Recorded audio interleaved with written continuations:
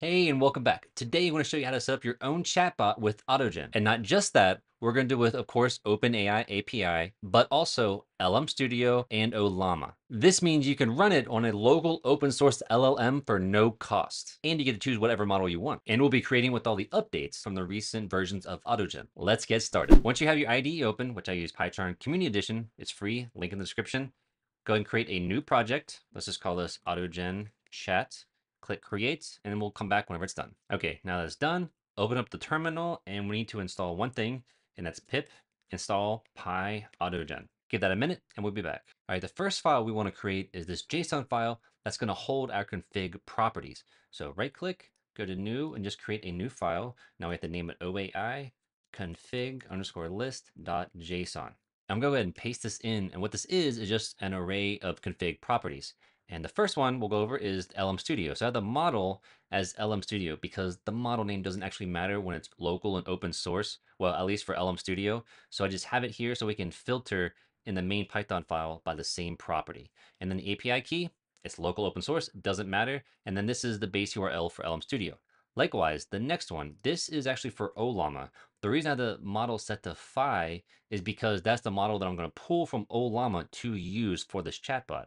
And the API key, again, it doesn't matter because it's local source. And then this is the base URL for Ollama. And of course, if you want to use OpenAI's API, you can give the model you want to use with your API key. Okay, so now the next thing is we need to create the main Python file. So go ahead and right click your directory, new Python file, and just type in main. We only need two imports here, and that's going to be import AutoGen and import JSON. And now we're going to create a filter criteria variable, which is going to let us know which config of the list that we had to choose from. So we're going to type in filter criteria is equal to, and then we want the model property. That's what we want to filter by.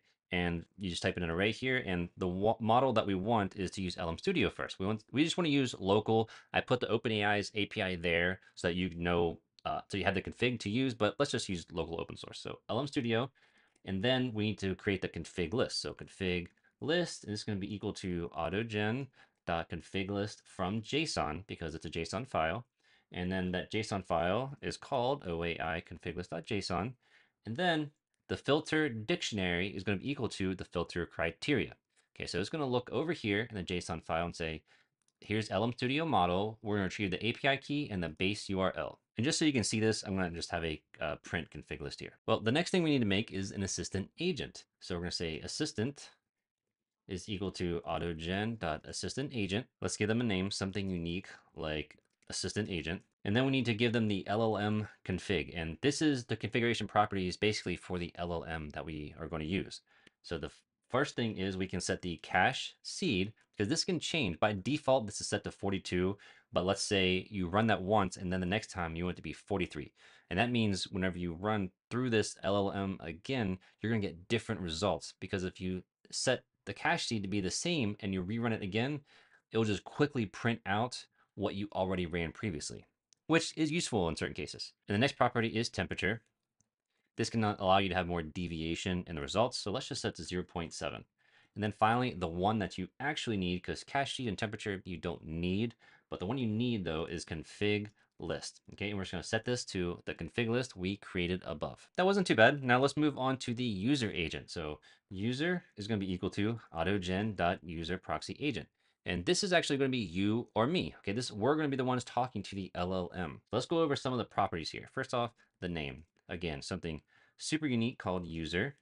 And then the second property that we're going to have is the human input mode. Okay, there are three modes here: always, never, and terminate. So we're going to say always. And what this means is that we are always going to have input every time the LLM returns a response back to us. First time we ask it to write a function, it says, okay, here's the function. And then we can say, nah, maybe we don't like it. Or you can say we like it and then just go ahead and move on to the next part. We're going to have the is termination message. So we're going to say lambda x dot get content. So we're going to get the content of the response dot write strip and then dot ends with terminate. Okay, so this is going to be the terminate message when we're just completely done. Then finally, we're going to have the code execution config. And what's going to happen is whenever the AutoGen assistant agent creates something for us, like some Python function, the user, or you or me, is we're going to test that and actually run the code. So the code execution config has a couple properties that we can do something with that code that we test. The first one is work directory. So working directory. This means we can create a directory that will store the Python file that the assistant agent created after we tested it. So let's just say coding.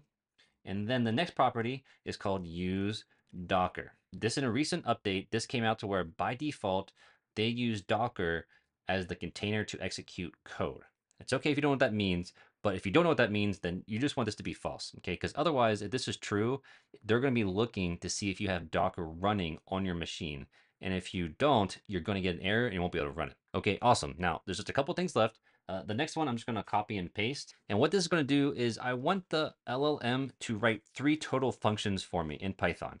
And you see here, I have to save the code to disk. Now, I just going to quickly say that AutoGen seems to have a little bit of a problem where it won't exactly save the Python file that the LLM created. And when I looked into their FAQ section, if you put this save the code to disk, that's the first thing you say. What it'll do, it'll add the Python file name at the top of their code. So that's how it knows to save it to your local directory. And now we need some way to actually initiate the chat with the user and the LLM, or the assistant agent.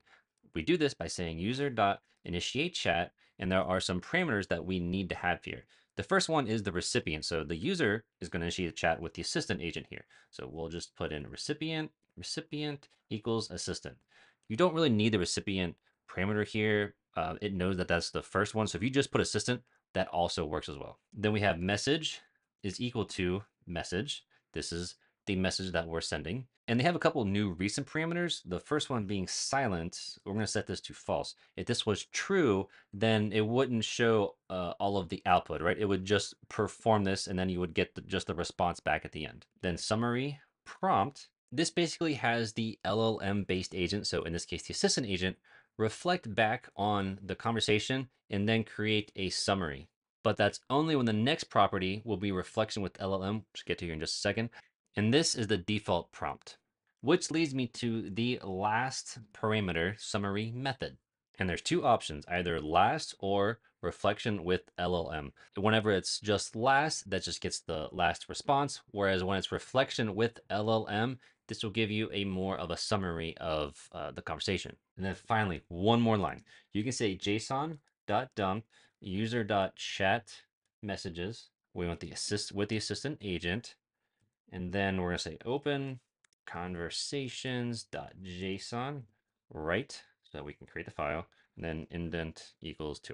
Okay, awesome. We're almost there. Let's just run LM Studio and get this started. Okay, if you haven't downloaded LM Studio already, I have a link in the description. You just literally go to the lmstudio.ai website, download the software, and just run it. It's pretty simple. And once you run it, you'll be greeted with this home screen here. The first thing we need to do is just download a model. Choose anyone you want. You can either search for in the search bar here for a model of your choosing, like Mistral or Llama, or if you just want to test this out, if you scroll down, they have some recent ones that they've added, like Qwen 1.5. So then you can click this download button, and whenever you download it, you open this up here, and it's downloading the model for you. And then whenever it's done, you'll come over here on the left-hand side, choose local server. At the top here, select a model to load. You'll choose a model. I'm actually going to choose the stable Zephyr because my computer can handle that better. So I'm going to choose that, load the model, and once that's done, there's this green button that says start server. Just click it, and we're ready to go. Here is the URL that I put in the config list. Now that we're back, we're ready to run this. So just open up the terminal and just type in python3 main.py and run it. Okay, so it ran, and then what we can see here, the assistant agent to me, it created 3 functions here, the palindrome, count characters, and square root calculation. What you don't see here, it just happened to not be in this example. It didn't put the file name here. And what happened was I just came here and I just hit enter, so it would move on the conversation. Whenever you do that, that means whenever you're ready to move on, no human input received using auto reply. And this means that it's going to execute the code up here. See, this is wrapped in 3 tick marks and then Python and more 3 tick marks. That means it's going to execute that code. And I did, and it was successful. There were no errors. And then I hit, and it responded back with terminate, which doesn't like mean anything. I just hit enter, and it's not really doing anything at this point now, right? But what it did create it, however, you see here, there is a coding folder that it created, but didn't actually put the Python file in there. It doesn't always work. It could also be the model. I'm just using a very simple model, but we were able to run it locally. Now let's move over to Ollama. Okay, so to get Ollama working, this is simple. I'm going to have the download URL in my description. So just go there, download Ollama, and just run it. And if you're on a Mac, you know you're running it because it'll be up here with the little llama symbol. And on Windows, it'll be somewhere on your toolbar. And once that's running, the next thing we need to do is now pull a model to use with Ollama. And in order to do that, open up your terminal. You're just going to type in Ollama pull and then the name of the model. So for instance, I'm going to type in phi because that's what I want to use for this test. And I already pulled it, so it's already done, but it'll probably take a few minutes depending on the size of the model. You will open up your OAI config list where I had this model for phi. If you have a different model, just put that here. Make sure you have the correct name of the model. You just put that there, and then you go to main.py, and for the filter criteria, just type in phi, and then we're ready to go. And now all we need to do is just run the main Python file. So python3 main.py, and we're ready to go. And it's going to start chatting with the phi model. Okay, so it ran and it came back and it gave us the functions. Count characters, is, palindrome, and square root. It even gave us the import for this one.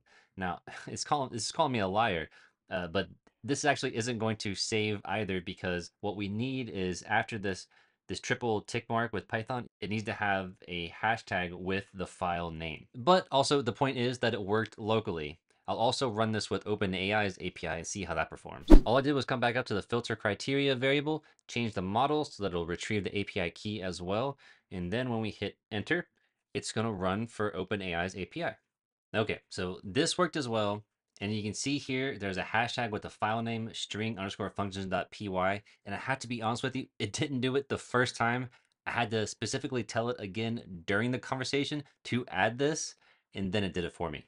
And which means that whenever it does that, and then I come down here as the user, instead of, I just press enter to skip, and it automatically uses the auto reply, which means it executes the code block. Great. You can import this module, use these functions and other scripts, blah, blah. I hit enter again. And then finally, I hit terminate. And in the is terminate message, whenever you see terminate, it just ends everything. And now in our project directory, there's a coding folder with the strings Python file. And this has all the functions that we asked it to create. And then finally, we generated the conversations.json file.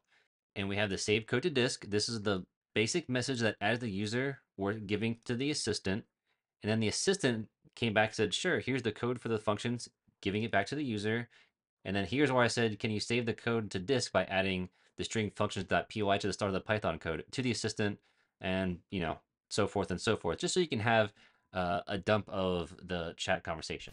Thank you for sticking around, and I hope you learned how to use open source LLMs with AutoGen. LM Studio and Ollama are just two ways to do this. There are other ways, but these are common ways, and they're easy to set up. Click here for more AutoGen videos. If you have any questions, leave them in the comments below, or suggestions on something that you want to know how to do, please let me know. Every Sunday at noon, I send out a newsletter that's free. There's a link in the description, as well as the link to my GitHub. Thank you for watching, and I'll see you next time.